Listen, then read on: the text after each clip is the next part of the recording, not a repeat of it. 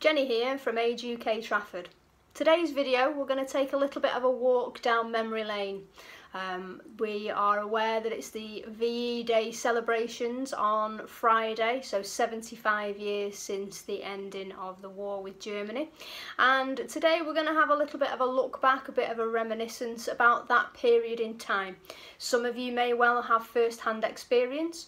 Others may well have memories from friends and family that they've discussed with you. So sit back with me now and let's have a listen about how times were then, how times have changed over the years, and actually how times are really quite similar to the situation that we currently find ourselves in. Enjoy. On September the 3rd, 1939, Neville Chamberlain told the nation that for the second time in many people's lives, the country was at war with Germany. Minutes after he finished speaking, the air raid sirens sounded, and this was precisely what millions of Britons most feared. The first war measure was the introduction of a blackout, which was rigidly enforced by a civilian army of ARP wardens, or air raid precaution wardens. In the first few months of the blackout, people rallied behind the efforts of the ARP wardens, but when the air raids didn't come, a mood of resentment against them took hold.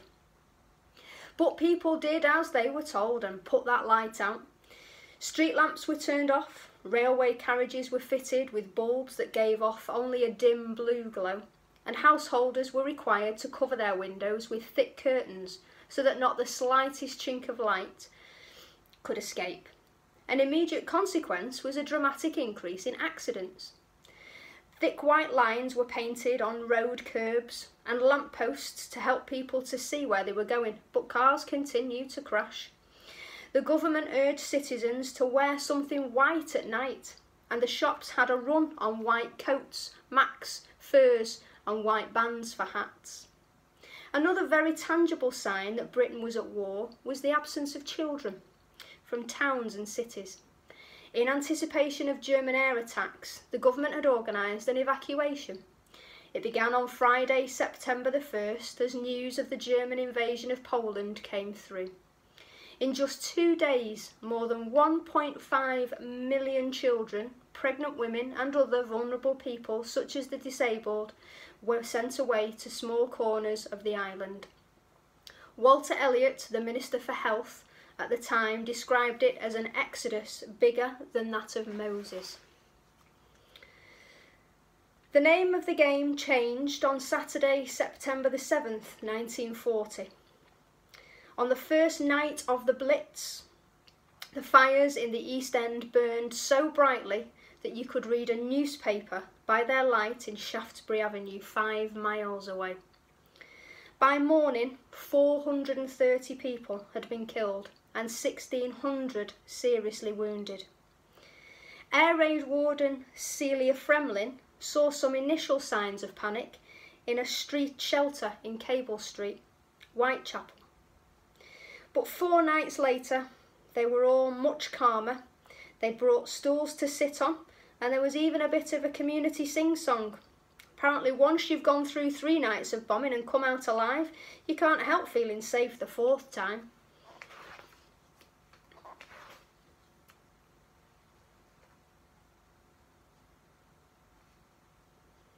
Millions were given a government issue do-it-yourself cave to be installed in the back garden. The Anderson shelter was named after Sir John Anderson, the minister responsible for civil defence. It consisted of 14 sheets of corrugated iron and formed a shell 6 foot high, 4.5 foot wide and 6.5 foot deep.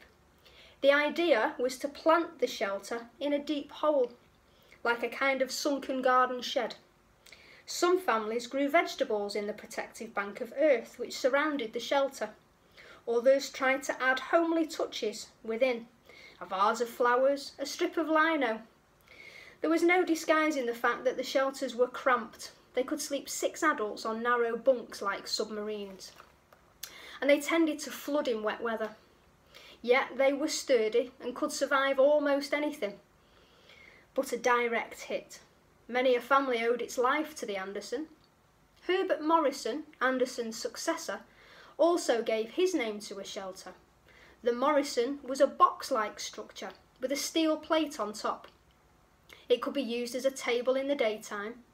Few were delivered in time for the Blitz, but were effective in later raids. The Morrison proved capable of withstanding the collapse of a two-storey house. Not everyone bothered to shelter, even when the bombers were overhead.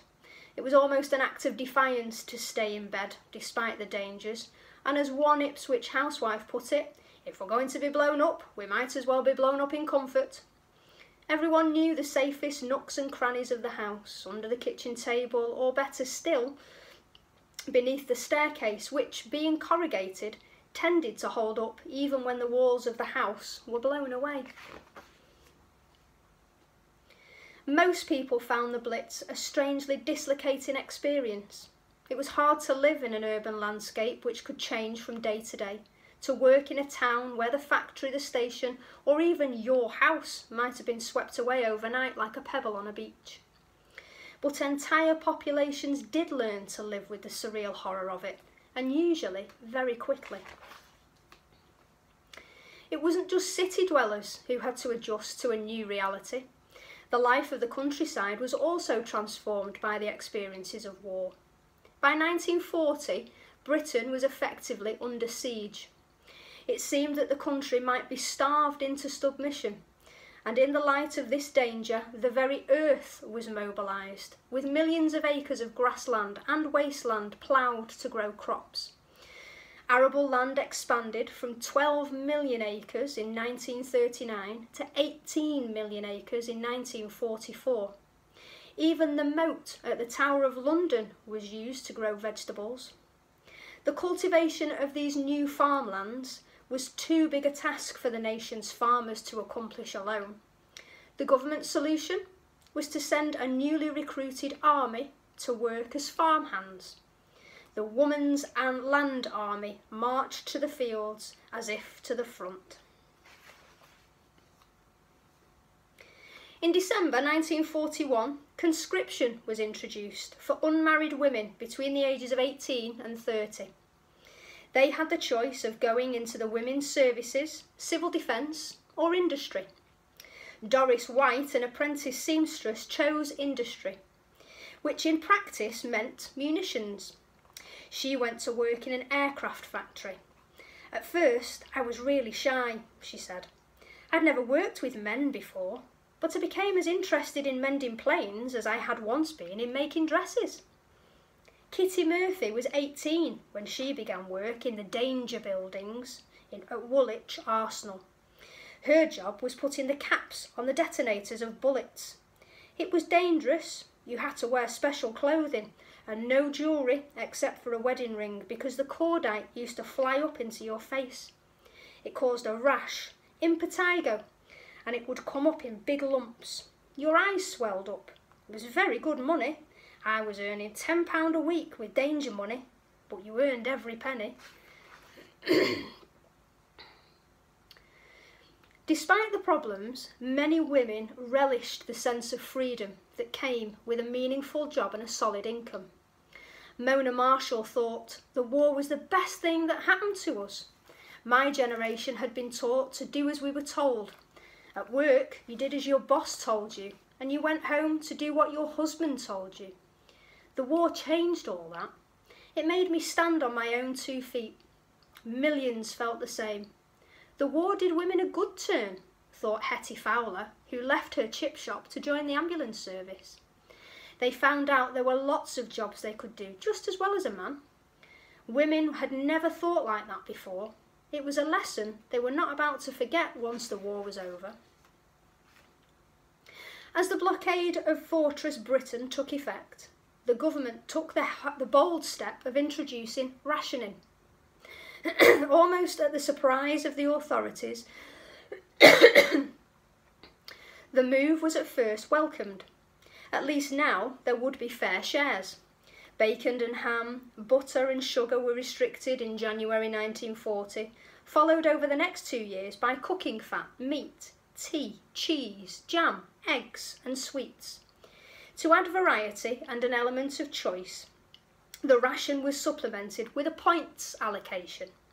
This gave everyone coupons worth 16 points a month, which they could spend on biscuits, cereal, tinned fruit or fish.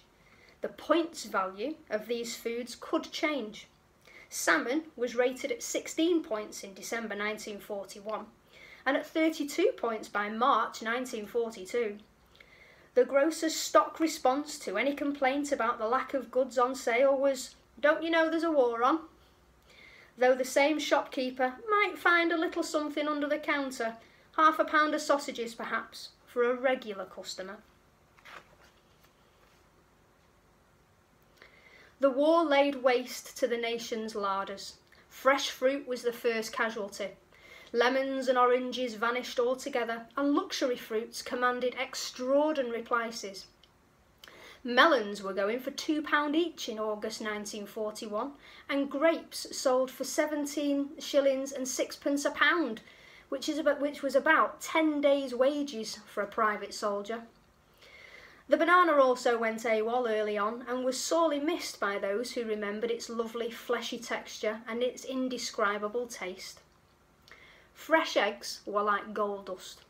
Powdered egg imported from the United States only looked like gold dust. Every month from 1942, a tin of dried egg was offered in addition to the whole egg ration. The Ministry of Food optimistically told housewives that this was just like being allocated 12 fresh eggs. But Yorkshire pudding made with dried egg always came out of the oven as flat as it went in.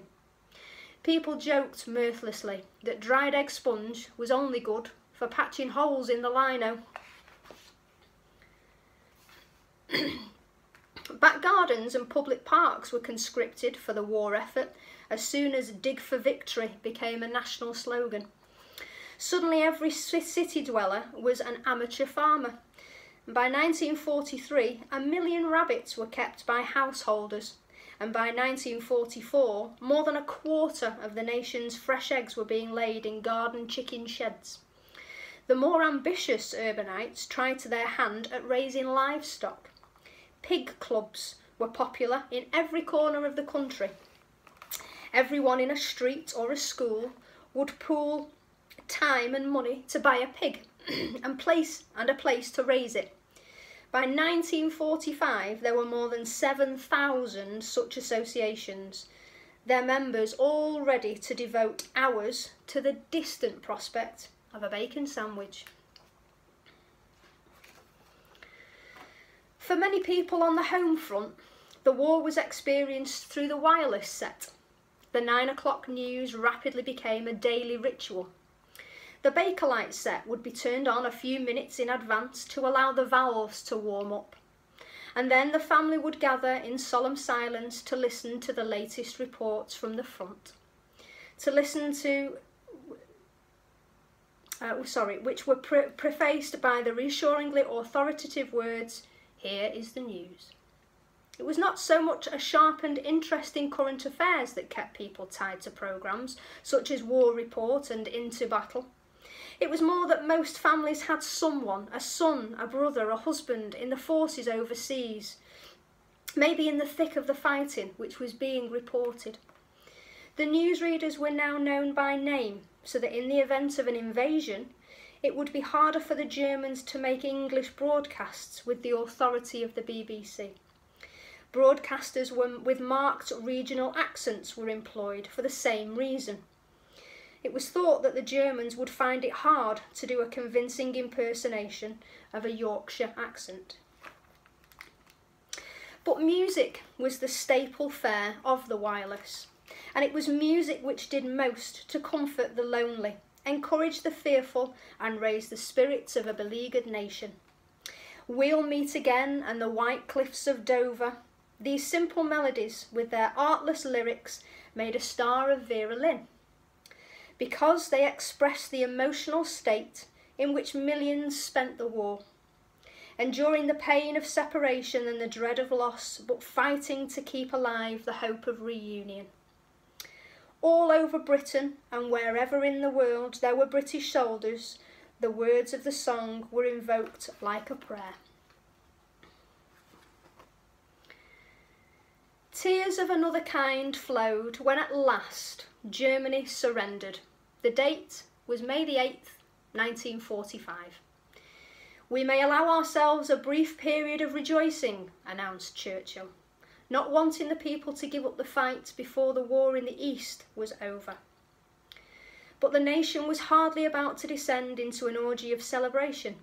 Many people seemed almost to have forgotten how to have that kind of fun.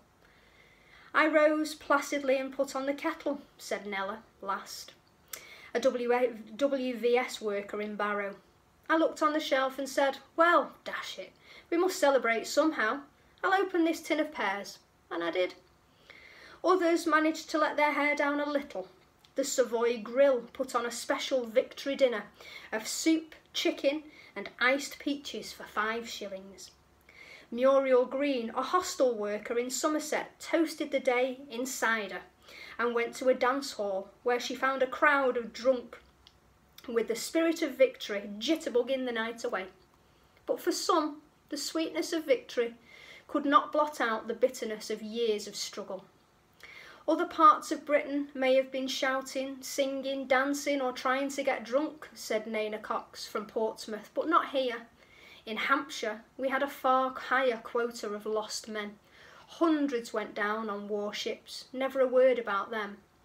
For Pat Hazelhurst, whose husband Jack had been killed in 1944, VE Day was a day like any other. I didn't feel particularly sad that day because the sadness never leaves you.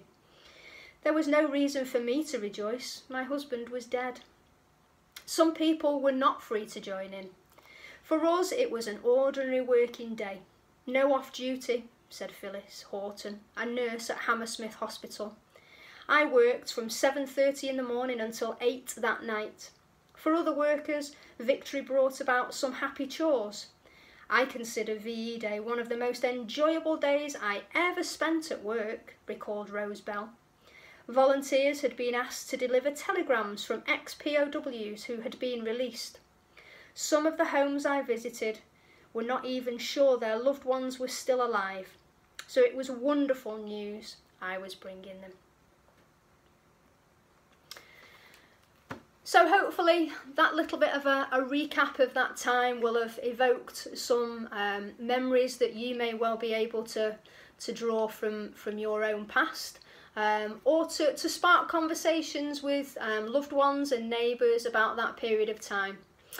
Unfortunately, at the moment, we're not able to celebrate the VE Day 75 years anniversary on Friday, as we all would have hoped.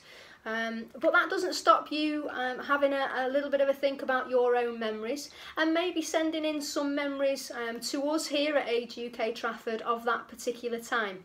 You can make contact with us through our email address, which is admin@ageuktrafford.org.uk, and we would really love to hear your memories of that time, or your thoughts really of the celebrations that are coming up later on this week. Those people that send things in, we'll collate them, and then we'll make another video in a few days' time to be able to read those stories out as well. And we'll continue with our reminiscences and walks down memory lane as well. In the meantime, stay safe everybody, enjoy the celebrations on Friday if you're able to, and we'll see you again soon. Bye bye.